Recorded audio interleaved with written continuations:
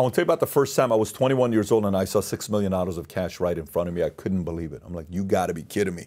That's what $6 million looks like? Insane. How the hell can I get this kind of money one day?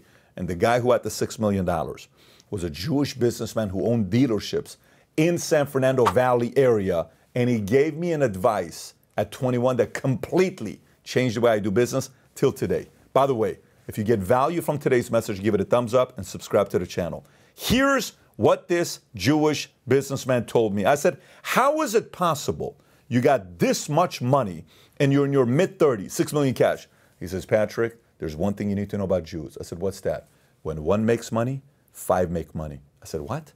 He says, when one of us makes money in a business, 5 other Jews make money because we like to make money in groups. I said, so what's the benefit of that?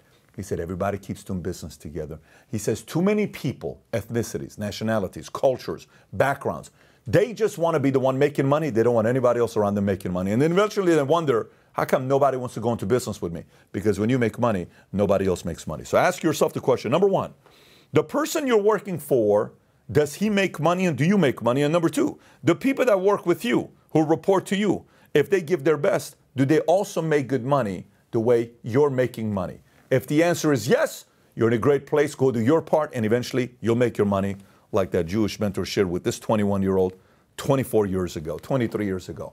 If you got value from this video, give it a thumbs up and subscribe to the channel. And if you've never watched a video, 20 Rules of Money, how actually money works, click here to watch the video, 20 Rules of Money. Take care, everybody.